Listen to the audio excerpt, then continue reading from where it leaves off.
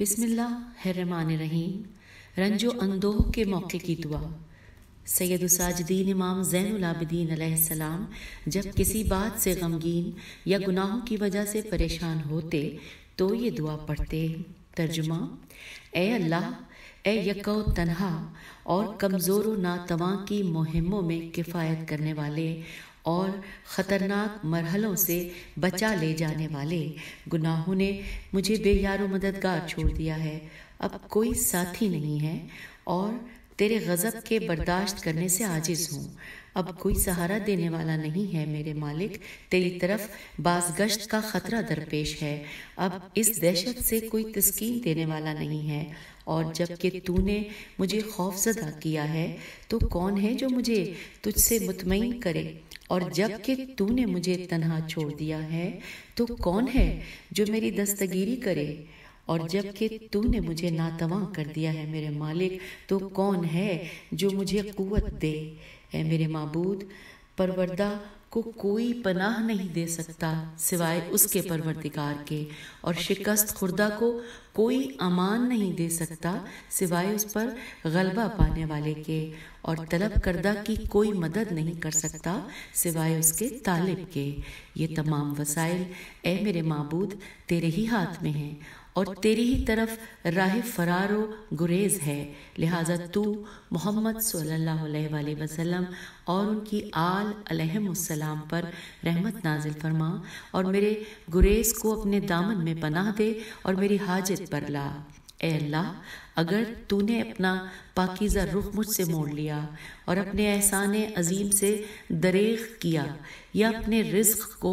بند کر دیا، یا اپنے رشتہ رحمت کو مجھ سے قطع کر لیا، تو میں اپنی آرزوؤں تک پہنچنے کا وسیلہ تیرے سوا کوئی پا نہیں سکتا میرے مالک، اور تیرے ہاں کی چیزوں پر تیری مدد کے سوا دسترس حاصل نہیں کر سکتا، کیونکہ میں تیرا بندہ اور تیرے قبضہ قدرت میں ہوں، اور تیرے ہی ہاتھ میں میری باغ دوڑ ہے۔ تیرے حکم کے آگے میرا حکم نہیں چل سکتا، میرے بارے میں تیرا فرمان جاری اور میرے حق میں تیرا فیصلہ عدل و انصاف پر مبنی ہے۔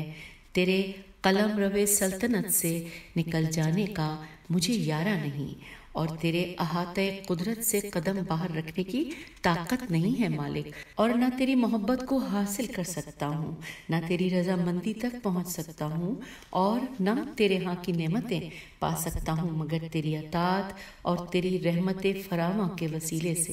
اے اللہ، میں ہر حال میں تیرا ذلیل بندہ ہوں، تیری مدد کے بغیر میں اپنے سود و زیاں کا مالک نہیں، میں اس عجز و بے بضاعتی کہ اپنے بارے میں گواہی دیتا ہوں اور اپنی کمزوری و بے چارگی کا اعتراف کرتا ہوں، لہٰذا جو وعدہ تو نے مجھ سے کیا ہے اسے پورا کرنا مالک، اور جو دیا ہے اسے تکمیل تک پہنچا دے، اس لیے کہ میں تیرا وہ بندہ ہوں جو بے نوا، عاجز، کمزور، بے سر و سامان، حقیر، ذلیل، نادار، خوف زدہ اور پناہ کا خواستگار ہے۔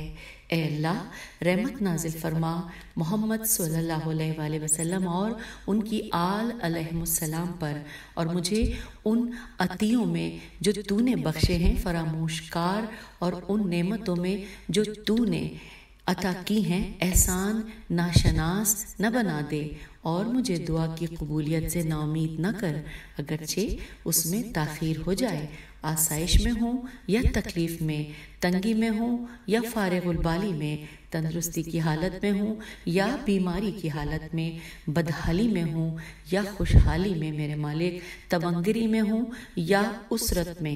فقر میں ہوں یا دولت مندی میں۔ اے اللہ، محمد صلی اللہ علیہ وآلہ وسلم اور ان کی آل پر رحمت نازل فرما، اور مجھے ہر حالت میں مدح و ستائش و سپاس میں مصروف رکھ، یہاں تک کہ دنیا میں سے جو کچھ تو دے اس پر خوش نہ ہونے لگوں، اور جو روک لے اس پر رنجیدہ نہ ہوں، اور پرہیزگاری کو میرے دل کا شعار بنا، اور میرے جسم سے وہی کام لے جسے تو قبول فرمائے، اور اپنی اطاعت میں انہماک کے ذریعے تمام دنیاوی علائق سے فارغ کر دے، تاکہ اس چیز کو جو تیری ناراضگی کا سبب ہے دوست نہ رکھوں، اور جو چیز تیری خوشنودی کا باعث ہے اسے ناپسند نہ کروں۔ اے اللہ، محمد صلی اللہ علیہ وآلہ وسلم اور ان کی آل علیہ السلام پر رحمت نازل فرما، اور زندگی بھر میرے دل کو اپنی محبت کے لیے فارغ کر دے،